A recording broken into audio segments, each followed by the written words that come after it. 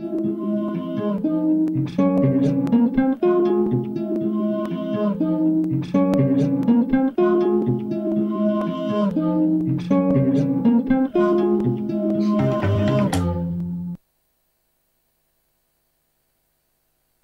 afternoon, good evening. Welcome to the Global Virtual Lecture Hall. Welcome to the ShanghAI Lectures. So today we're broadcasting from the Karlsruhe Institute of Technology in Germany. It's winter here, it's cold, it's fresh, but it's beautiful weather. So today I will be calling on some of the sites that you can see here. And the schedule, I think we have a very exciting program today. So first, you know, we talk about development, and then at 10 o'clock we are going to have a lecture by Professor Ning Lan on corticomuscular communication, and at 10:30 our time, which is I guess about 5:30 p.m. in Shanghai, Professor Roland Siegwart from ETH Zurich will talk about navigation, design and navigation. Okay, now, so here is Professor Lan. I will introduce him later, and Professor Siegwart, I will also introduce him just before the talk. Okay, now today's topic is ontogenetic development. Before I start, I have two comments. One comment is the embedded exercise. So the deadline is actually Monday. Now I would encourage people, especially from Zurich, you know, they don't seem to be overly enthusiastic about this exercise. I would encourage them to really participate in this. I think it's a lot of fun, as you can see from these pictures. I think you know, you can do very nice, create very nice creatures in this way. So please tell Dorit if you would like to participate. Okay. By the way, Dorit, who developed the embedded toolkit, will have her PhD defense actually this Friday. And it's a public defense, so you're, of course, all welcome to participate in it. Okay, so please participate in the embedded competition or embedded exercise. And then, about 2 weeks ago, we talked about collective behavior, you know, cognition from interaction. Collective behavior, extremely important. I don't think we can understand what intelligence is, what cognition is, without understanding interaction. And I came across a beautiful video which shows swarm behavior in the real world, not in the virtual world. So Nathan, can you play the real bird swarm? I mean, it's absolutely amazing.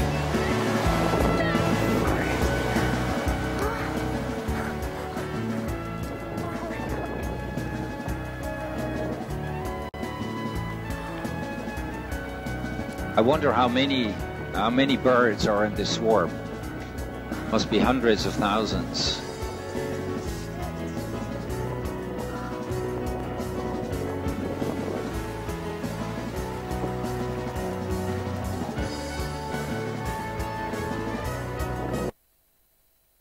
So I think absolutely spectacular. That was just, I think it fits with the collective intelligence, and I think this is absolutely fascinating.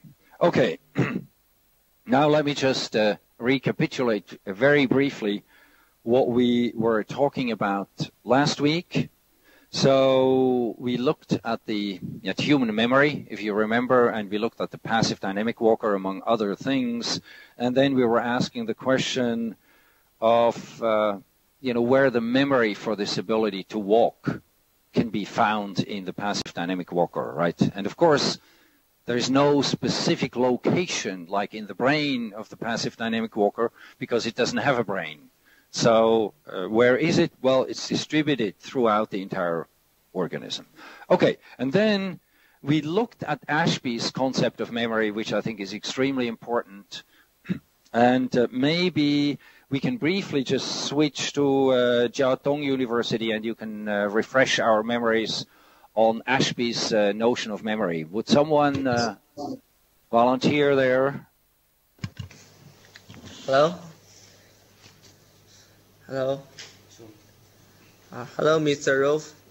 I think the passive dynamic walker has no motor, so it works just because of the interaction with the environment, such as the gravity and its structure. So its memory is embodied. Right, absolutely, absolutely. Right. Do you want to comment on Ashby's notion of memory? You want to briefly comment on Ashby's notion of memory? Oh, yeah. Its memory is just in the body. Dynamic walker, I was, thinking about Ashby's notion here, where he basically argues that if you have a system that is only partially observable, then you invoke the theoretical notion of memory to make the connection between events that have occurred in the past and the current behavior. So I think, and in that sense, it's a relational concept. It has to do with how much I know about the state of the agent. So the extent to which I invoke memory has to do with my knowledge about the agent.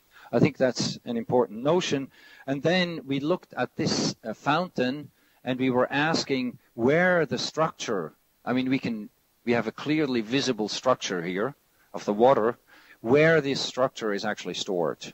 And maybe we can briefly switch to Korea, and you can refresh our memories where the structure is stored. And then I think the second step, which is important, what this metaphor tells us about human memory. Hello?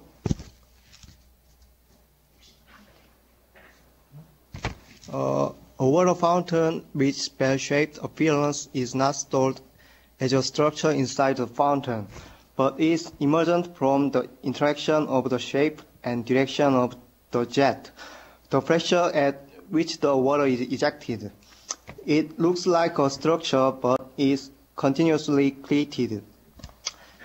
So it isn't stored anywhere. In this case, we can learn to something. The memory is invoked to connect events from the past with the present behavior. Right. Okay, and what may appear like a structure to us when we look, for example, at a memory experiment, may not be stored as a structure in the system itself. So I think this is frame of reference, so I can save the money for the bottle of champagne this time. So we have to be aware that there is a difference between the behavior, what we observe, and what we describe as a structure, but that doesn't imply that it's actually stored as a structure. Okay, very good. Thank you. So let's now look at the developmental perspective, developmental approach. Of course, we have the time perspectives. You all remember the time perspectives. So we have, and we basically argued that, you know this diagram here, this cartoon. We argued that the comprehensive explanation of intelligence requires all three components, the here and now, the ontogenetic, and the phylogenetic one. Now, interestingly, Alan Turing, of course, we all are very familiar with Alan Turing, computer science, or the big super father of computation, and in a fascinating paper called Computing Machinery and Intelligence in 1950, he actually suggested something like a developmental approach, what we now call developmental robotics. He suggested for computers, and let's just briefly, I think, go through this. Let me just read off the text here. So instead of trying to produce a program to simulate the adult mind, why not rather try to produce one which simulates the child's? If this were then subjected to an appropriate course of education, one would obtain the adult brain. presumably the child's brain is something like a notebook as one buys it from a stationer's, rather little mechanism and lots of blank sheets. You know, at the beginning, yes, our hope is that there is so little mechanism in the child brain that something like it can be easily programmed. So the idea, you know, that this would be simpler to program. The amount of work in the education we can assume as a first approximation to be much the same as in the human child. So he's really drawing a very clear analogy to human child development, and this is now the big field and important research field of what we now call developmental robotics. I mean, this was more about computers. Now we know in the embodied perspective that we want to have robots. Now, of course, learning is an important ingredient of any developmental system and of any embodied system. Now, there is a substantial difference between learning and development, so maybe we can briefly switch to Woods for a short comment on the differences between learning and development. Okay, good morning. We can't hear you very well at this point. Oh, yeah. Okay. Now it's good. Yeah. Okay. Go ahead. Well, the speaker is not now. He will be coming next hour. So. No problem. We can do it. We can do it later. Okay. Yeah. Right. So Nathan, can we switch back? Yeah. Okay. So there is a fundamental difference. I mean, let's say learning is a constituent of any developmental process.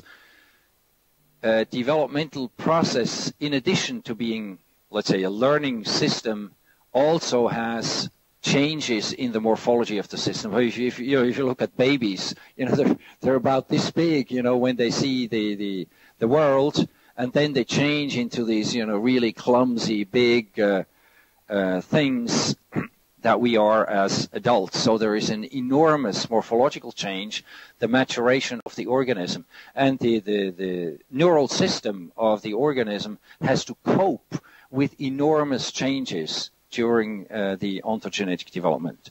So I think this is a very interesting perspective to really adopt. Now, to get a bit more in-depth into the developmental processes, let's look at some physical interaction and how the physical interaction with the environment shapes what we call developmental process, or ultimately shapes cognition. So, for example, you know, I have a bottle here, right? Now I can grasp the bottle. I will normally grasp it like that. But I could also grasp it like this, right? Which I don't do because I have to expend more effort. You know, it's like the muscle tendon system is like a spring system. Now, if I have my arm in this position and I let go, the arm will turn back into this position, the natural position, but not so much because of the control of the brain, but because of the intrinsic material characteristics of the muscle tendon system, you know, as a damped spring system. And of course the morphology also has to be right. I mean, it's going to turn back like this, not like this. Okay. And of course this idea is exploited by the brain. So in some sense the brain of course knows about that, and it's like this functionality of turning back into this position is outsourced. It's as if this functionality were outsourced by the brain to the morphology and material characteristics of the organism. And now what's happening also when I grasp the bottle, I not only hold the bottle in the hand, but at the same time I can feel the bottle in my hand. So I'm generating actively through my physical interaction patterns of sensory stimulation in my hand. And we have very rich sensors, like on the fingertips. We have several hundred pressure, touch, pressure, vibration, temperature, and pain sensors on one fingertip, several hundred, which is, by the way, a significant challenge then for engineering to have that, because we can read it out in parallel. It still functions when we deform it. It's very robust, it's waterproof, and when it's damaged, it regrows. So we have a number of challenges ahead. Now, the patterns of sensory stimulation that are generated when I interact with the real world depend on the morphology, on the positioning. So we have much higher density of sensors, touch sensors, in the hand and on the fingertips than on the back. If I want to sort of feel something, I use my hands. I don't rub it against my back, because on the back we have a much lower density of sensors. Now, it also depends, the patterns of sensory stimulation also depend on my action. It's like when I do this, I get a completely different sensory stimulation than when I do this. Different action, different sensory stimulation. And when the action is sensory motor coordinated, which grasping of course is, then we get correlations in the different sensory channels. And these patterns of sensory stimulation that I'm generating in this way are, so to speak, the raw material for the brain to process and to learn something about the environment. Okay. Now, assume that I'm standing here, and then I sort of let my arm swing back and forth loosely. This is a movement, so I basically control the body posture, and then like some random stimulation on the arm. This movement is very easy to control for me. Just basically let the arm hang loosely here. Very little control is required. If you look at the trajectory of the hand, it's actually a very complex trajectory in 3D space. But the control for it is very simple. So why is that? Excuse me. That's because of what we call biomechanical constraints. So we have the anatomy of the body, and we have the muscle tendon system with its material characteristics. And so this is a very natural movement. So even if I have random stimulation, the movement of the hand will be far from random, but will be constrained to this particular movement.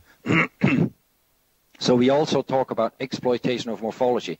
Now you can say, well, that's very nice, of course, but what is it good for? You can think about it. We'll come back to that in just a second. Now, so when I want to grasp something, if you look at this movement is natural. It's more natural than this movement, right?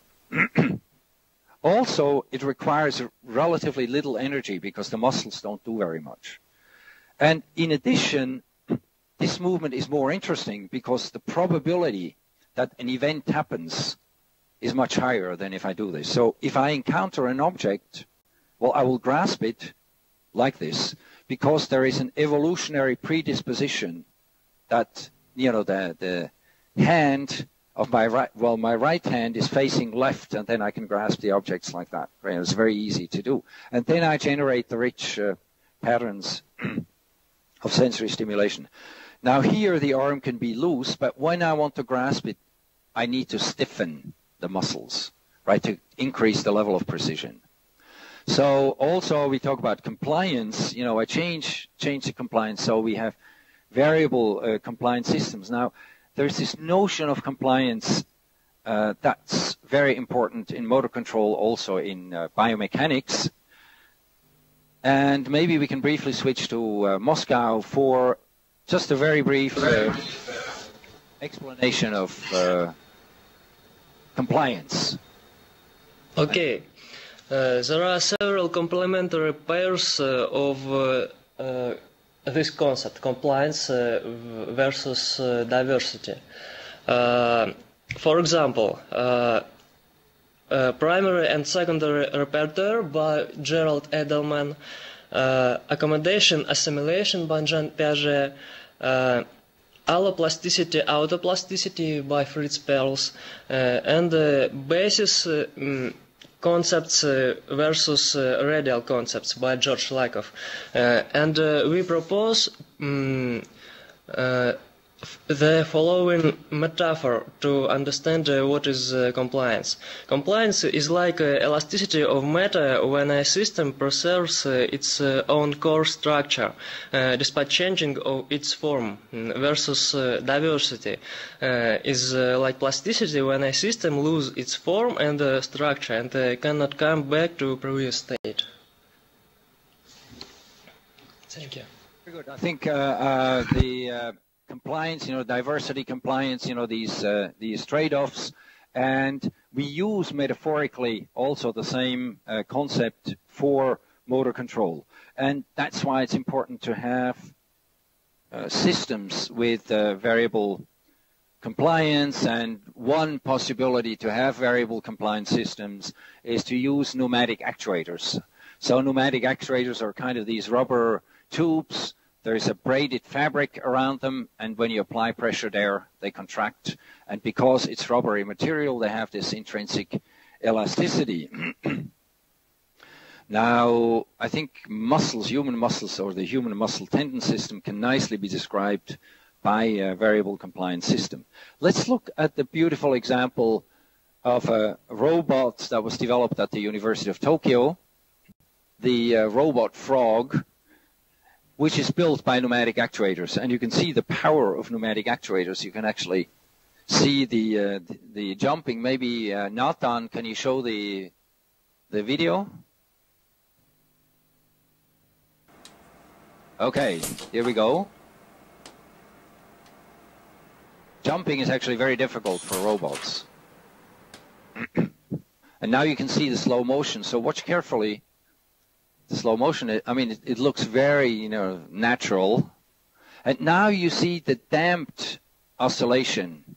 Now that is not controlled, that movement. That's a result of the intrinsic material, morphological and material properties of the system, of these pneumatic actuators, which have this intrinsic elastic damping characteristic. Okay, now this is just to come back to this idea, with the swinging arm. So we have the morphology and the materials that give me this movement. I encounter an object, I grasp the object, I induce a pattern of sensory stimulation. And then what's interesting here is that I'm getting correlations in the different sensory channels, and I was actually going to ask someone, what this, why this is a good thing to actually have these correlations, but maybe that's a bit later. So we're actually getting the correlations. Now let me see. I had that. Okay, we'll do it later. Why is it a good idea to have correlations in the different sensory channels? We'll come back to that in just a second, but you can think about it in the meantime. So we can form cross-modal associations, which is very important for learning, and we can extract mutual information. We get back to that in a second. Okay, now we said that we induce information structure, we induce correlations in the different sensory channels. Now, can we quantify this information that's actually induced here? And because we're, through our interactions, I grasp this bottle, I'm generating sensory stimulation in the haptic system, but also the visual system, right? And the proprioceptive system. So proprioceptive sensors are sensors about your own body. I can feel how heavy this is, roughly, right? And so I got three sensory channels, the visual, the haptic, and the proprioceptive. And there are correlations. So this is information structure that I can actually measure. And this is that's why this process, because I'm continuously acting, is called information self-structuring. So through our own interaction, we structure the sensory stimulation that we're getting. It's not like a computer that's just sitting there, but we're acting, and while we're acting, and because we're acting physically, interacting with the environment, we actively generate this information structure. Now, one way to measure that is entropy. I mean, is NYU in Abu Dhabi connected? Ah, yeah, here we go. So one measure is entropy. Maybe you can briefly comment. Sorry, I wasn't prepared. Okay. I wasn't prepared. I'm sorry. Oh, okay. Okay. Well, maybe someone in Zurich can venture a statement. Can we have someone from Zurich? You know, entropy, so what is entropy? What is the relation? I think it's very important, relation of entropy and information. I think for computer scientists, you know, is really fundamental, a fundamental concept. Or maybe yeah? Would someone alternatively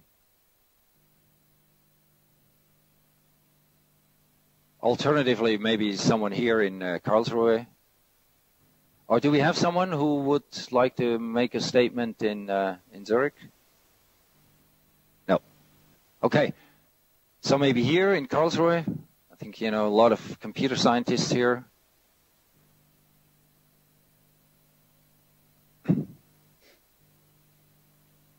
Okay, well, it seems to be, so entropy typically, I mean, this is a concept that comes from physics, and it's used as a measure of disorder in the system. And we all know that, you know, if we don't do anything, then entropy is going to increase in a system. So that, you know, disorder is increasing and information is basically conceived as negative entropy. So whenever you remove entropy, you basically create information in a system. So the two are connected, and here is, I mean, you don't need to remember the formulas, but if you look at the one up here, for example, this is basically the classical way of defining entropy, you know, this H, and this is a way in which you can measure information content. So basically just the negative of entropy is information content, and that's what these people used, plus other measures like, you know, mutual information. So what is the content, the information content in the visual channel that is also contained in the haptic channel? So, you know, from both the visual channel and the haptic channel, you can get geometric information about the environment, very good geometric information. Now, there is an overlap between the two. You know, by looking at it, you already have an expectation of what it will feel like when you actually grasp the bottle, right? Now, these expectations are extremely important for motor control because they tell you whether your action was successful or not. And this overlap, so there's an overlap in the information contained in the visual channel and the haptic channel. And this is what's called the mutual information here. And that's also defined, you know, via these information theoretic measures. But you don't need to really remember that. Now, the people did an experiment, Lungarell and Sporns did an experiment, so they basically had two experimental conditions. So they had a camera and they had a red ball. And the red ball was moving around, you know, in a random pattern. And then they had two conditions. One was the camera movement was unrelated to the movement of the ball. And the other one was that the camera was actually following the ball. Right? And then they applied these information theoretic methods. Good morning to Professor Dillman here in Karlsruhe. They used these information theoretic measures to see to measure the amount of information structure that's actually induced. Now, is Chiba connected? So maybe we can briefly switch to Chiba, and you can comment on what you actually see here in these drawings. So which is which condition and why? And can you comment just so we better understand what we see? Yeah? Okay. Go ahead. I think A is foveation. V is random, because this can be seen in the result images. Images using foveation contain a higher level of detail in the middle than the ones using random selection methods. By using foveation, we can concentrate on the more interesting parts of the image, contain more entropy, whereas the less interesting parts remain blurred. Interpretation, so we get an induction of information structure in the center of the visual field in the foveation condition, that is the condition in which the camera actually follows the ball. And when you think about it intuitively, that's of course what should be happening, right? Okay, very good. Yes, indeed, the foveation condition is A and the random condition is B. Now let me just skip this. This is maybe a bit too much. Okay. Now, the essence of what we have been observing is really the self-structuring of sensory information, of sensory data, through the physical interaction with the environment. And that's one of the fundamental differences between a computer and a biological being, you know, such as a human. And mind you, when I grasp this bottle, this is a physical process. That's not a computational one.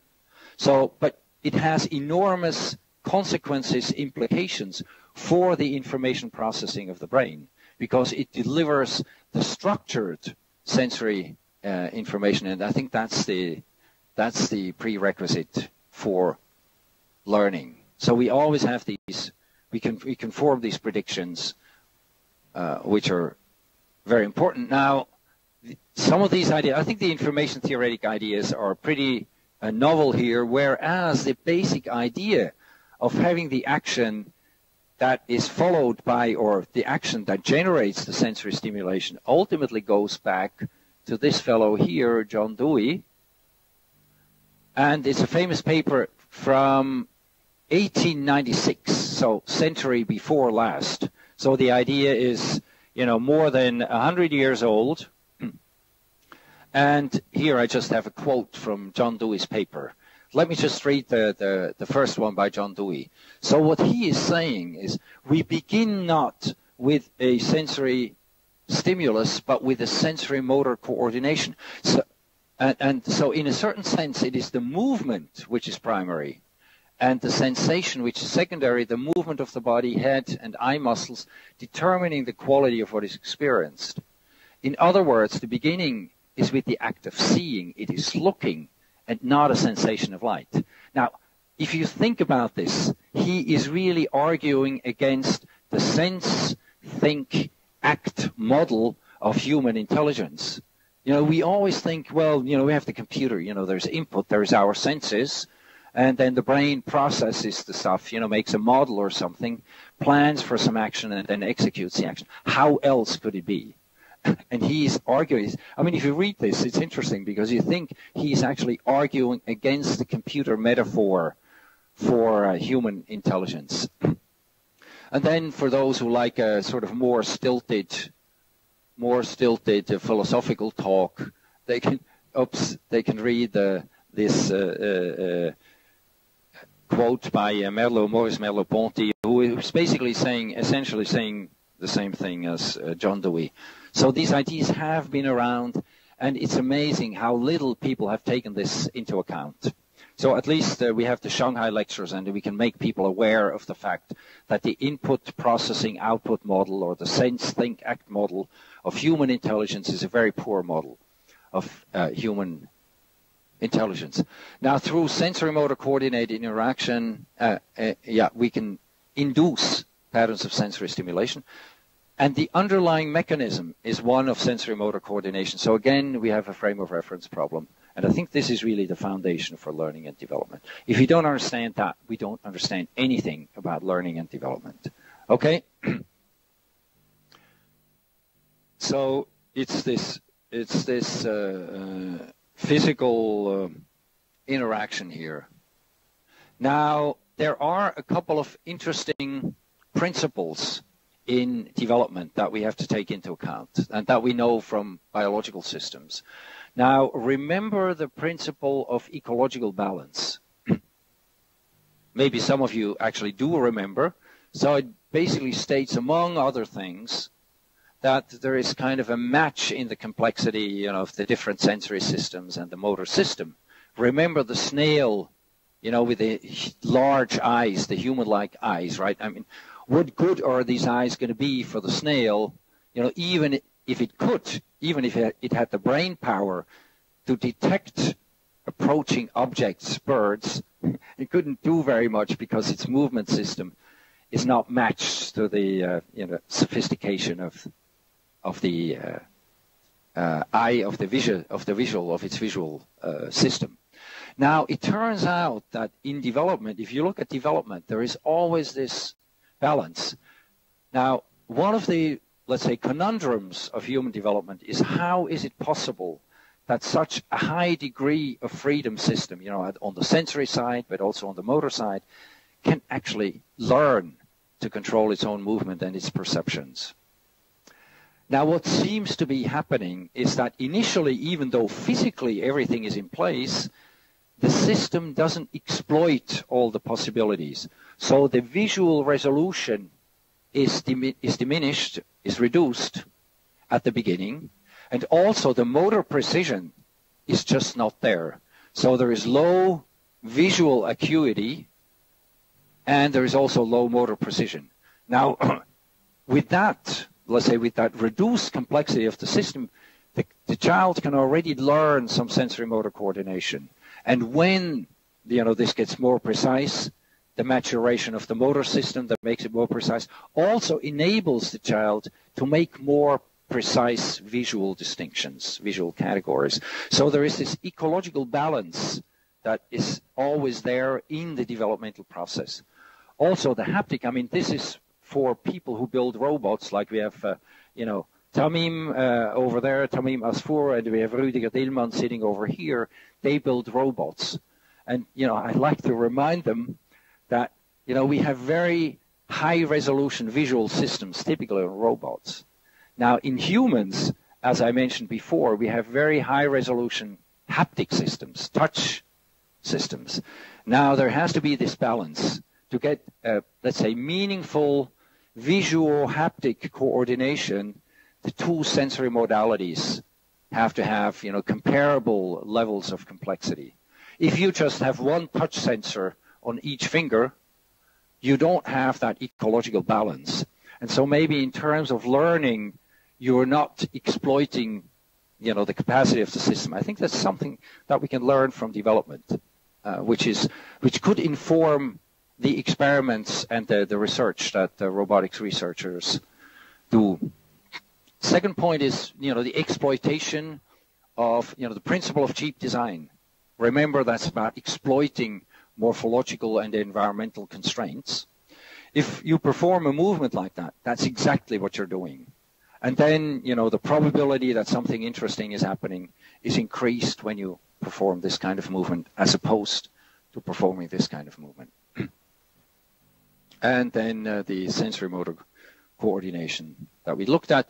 You can use, I'm not going to go into the details, you can use neural networks. That's often used. They're often used for learning, but there are many other ways in which you can do learning. What's important, if you look at the temporal characteristics of a system, when you have a physical system, like the human system, you have certain temporal characteristics. You know, we cannot be arbitrarily fast, but we have our limitations, our sort of intrinsic dynamics. Now, the neural system has to match the physical dynamics of the physical system, obviously, right? So the two have to be in tune, and that's very important. So they have to be integrated. And I think this is a way in which you can actually ground cognition. I'm not going to go into too much detail here. Now, there is always, when we look at development, there is always the question to what extent we can actually explain so-called high-level concepts, mathematical concepts, you know, abstract, very abstract concepts like the concept of a number, the concept of transitivity, the concept of a limit. Now, is this something completely different? Or is there a relation of these abstract concepts to embodiment? Now, there's something called the Lake of Nunez hypothesis, And they wrote this famous book, Where Mathematics Comes From, How the Embodied Mind Brings Mathematics into Being. That's a constructivist view of mathematics, arguing that mathematical concepts are constructed. And they're constructed in the way they are constructed because of the way our physical system is constructed with our sensory motor abilities. Now, many mathematicians would disagree with this. They're Platonist rather than constructivist. The Platonists argue that mathematical concepts are discovered rather than constructed. You know, the complex numbers, they are discovered, they're not constructed. And so there's a big argument. Now here, what's nice about this is that they're trying to argue for an embodied view of mathematics. And if you, I mean, there is a developmental psychologist, Linda Smith, and she said, well, maybe transitivity, the abstract concept, is not so abstract. And she makes experiments with children. And she said, give the children a container, and then give them a smaller container. They will put the smaller container into the bigger container. And then you give them a yet smaller container. They will put that into the smaller container, right, the middle one. And then they immediately see that the small container, the smallest one, is also contained in the biggest one, which is an embodied notion of transitivity. So maybe these concepts are more directly related to embodiment than we would think. Okay, now in the field of development, I have to see that I move ahead. Time is flying like an arrow. So often people like here in Karlsruhe, people like to use humanoid-like robots to study development. And I think that's a very interesting idea. So now I see that Australia is today, Tasmania is not connected. So maybe we can have an answer here, you know, which is one of the sort of, let's say, leading laboratories in developmental robotics using humanoids. Maybe you can give us some arguments why this might be a good idea to actually use humanoids for development.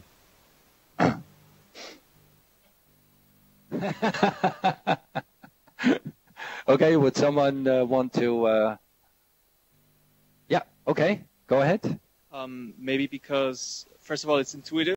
We are humans, so it's easier for us to understand how to transfer our properties to a robot, as opposed to an octopus. Okay, yes. And also, by building humanoid robots, we can maybe understand something about humans as well. Right. Getting something back. Yeah. Okay, very good points. Very good points. Yeah. Are there other reasons why we might want to study humanoids? You know, that have a similar physical appearance, and not only appearance, but physical structure as humans.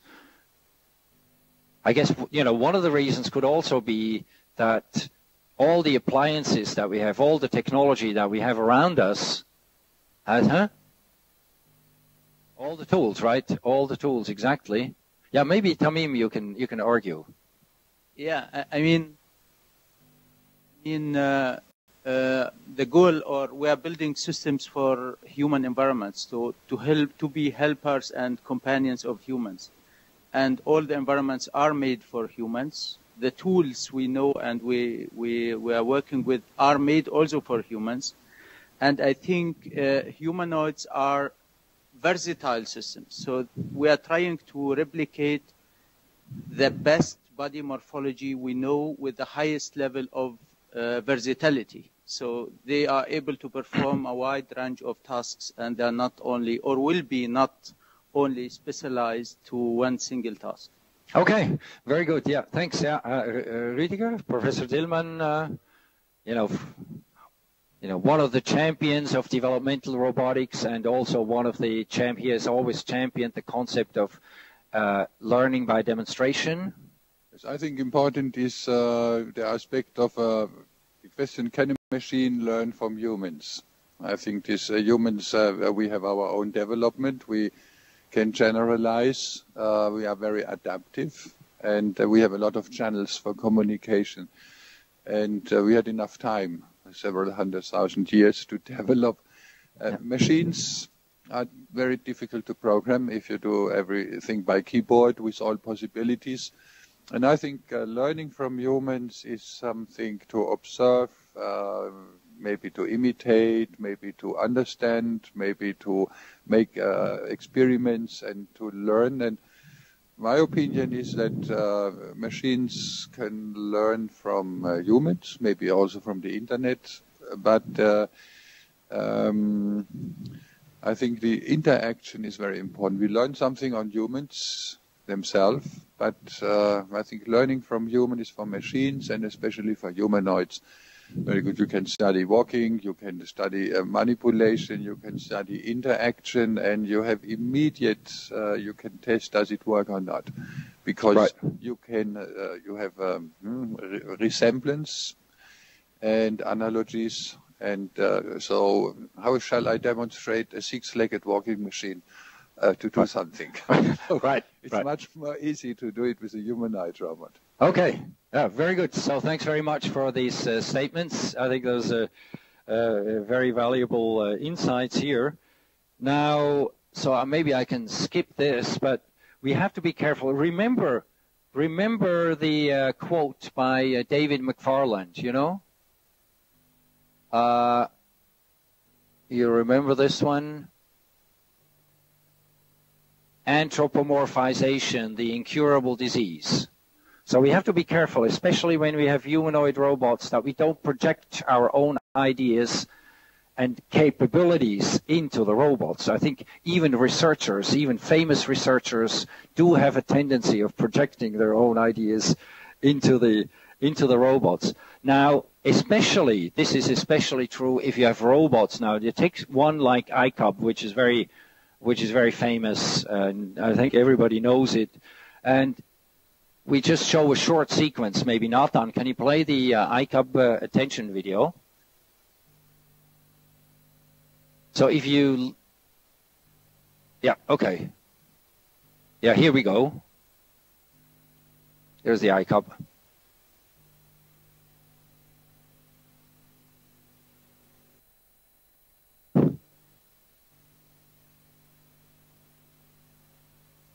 No, this, I think this is in Italy. This is in Genova. Not sure though, but I think it is in Genova.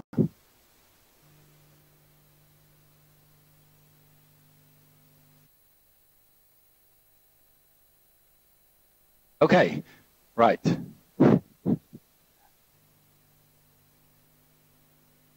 Right, so very good. So Nathan, maybe we can briefly let's say, maybe we can briefly switch to Berlin, and you can give us a reaction, a comment on the ICOB attention video.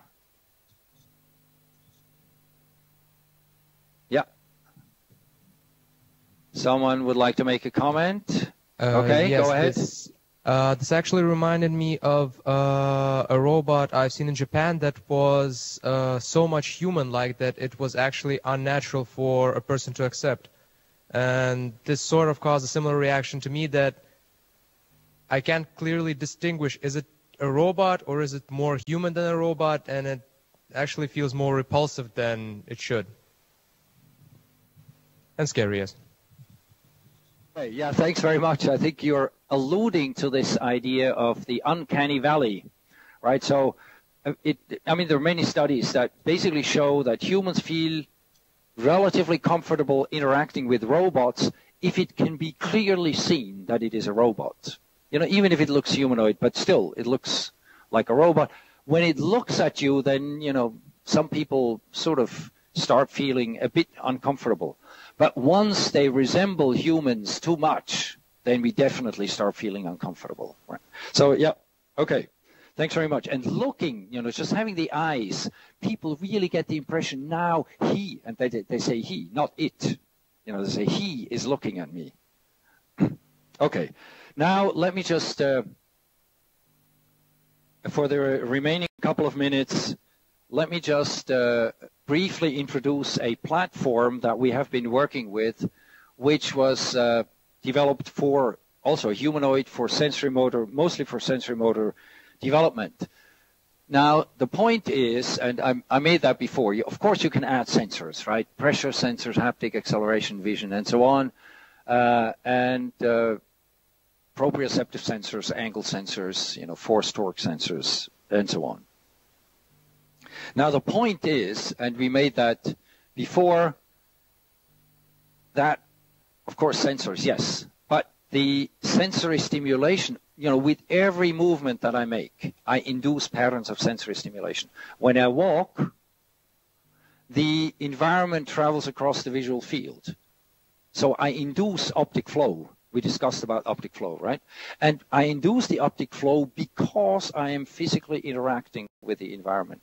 I also induce sensory stimulation in the force sensors, that we have in the body, the pressure sensors that we have on the feet, and so on, right?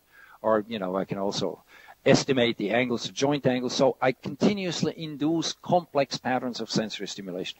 And I think that's the thing. And, we already discussed that, but maybe we can have a short summary from Budapest about why it is so important to have these correlations, this information structure in the different sensory channels.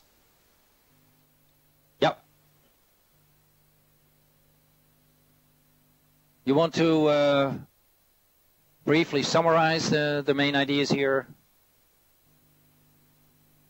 We can't hear you. Okay. Well, okay, so maybe, no, I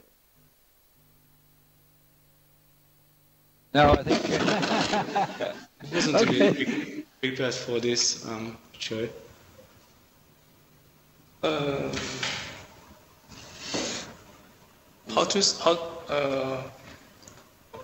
How to do sensory simulation? I need to speak.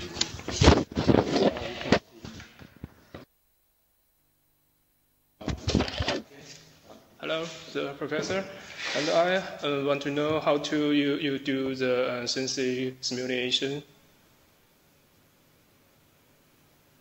Why it is important to have these correlations in the different sensory channels, this information structure.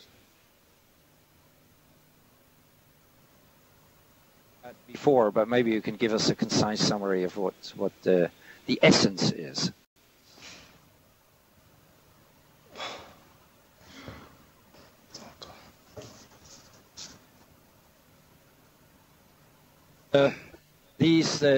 We looked at the information structure, how you can measure that, mutual information. I think the mutual information is really important.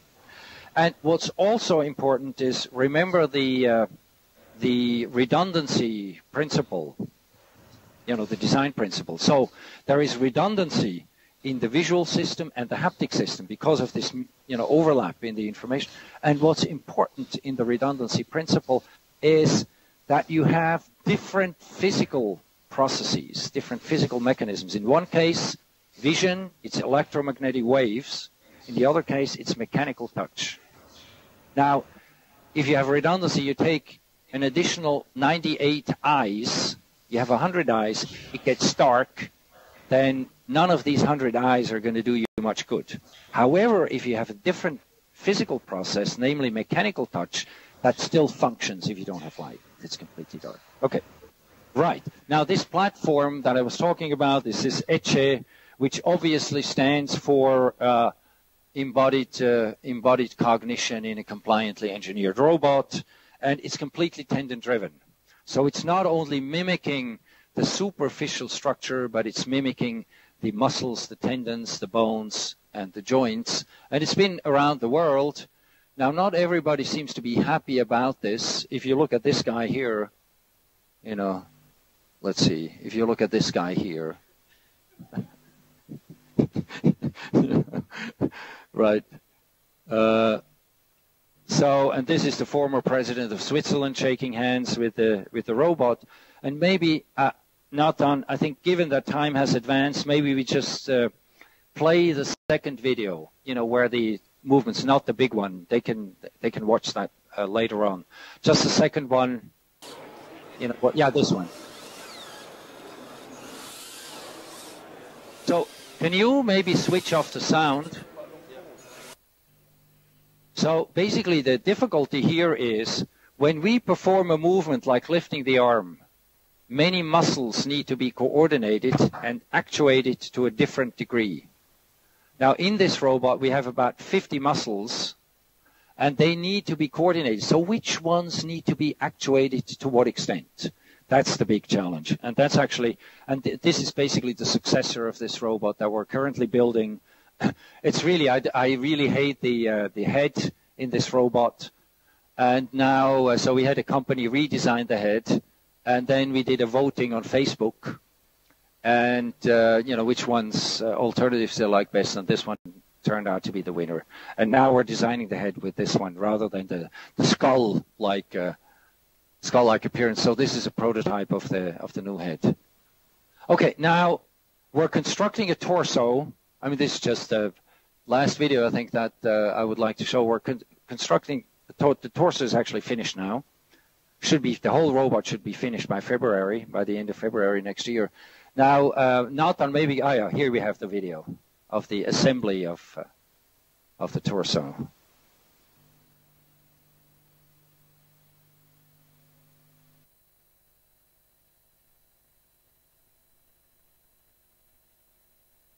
Everything 3D printing. It's one of the most advanced 3D printing companies in the world. They can actually make an entire arm in one piece, you know, with the joints already in place, and we only need to put in the tendons and the motors. Yeah, and then you can go to Facebook. You can become friends with Roboy. There's also, we're going to have an exhibition, I think, with the participation also of Karlsruhe Institute of Technology here, and the Armor 3 robot, so that's going to be on the 9th of March. So save the date. Now, I think I need to summarize here the development. I will make that very briefly. So we have a system with very many degrees of freedom. How can we control that? It's an old problem which is known as Bernstein's problem after the Russian physiologist Nikolai Bernstein. And for roboticists, there's something like a complexity barrier, because if you have all these muscles, they need to be actuated to varying degrees. Which ones? We don't want to program this one this much, this one this much. And then the movement slightly changes, and then you have to do the whole thing again. So you need a learning and generalization procedure. And let me just, you can implement the learning, for example, by neural networks that we discussed. There are some additional aspects of development that I don't have time to go into. Now, the assignment for next week would be read chapter 5 and all the remaining chapters that you haven't read, because next week is going to be the last lecture of this term. So this is the end of today's lecture. Stay tuned for the guest lectures. Well, I think that's it for today. So thank you once again, Roland, for an extremely inspiring lecture. And thanks to the global virtual audience, so to speak, for the discussion. So thank you again. And maybe Nathan, you can play the trailer.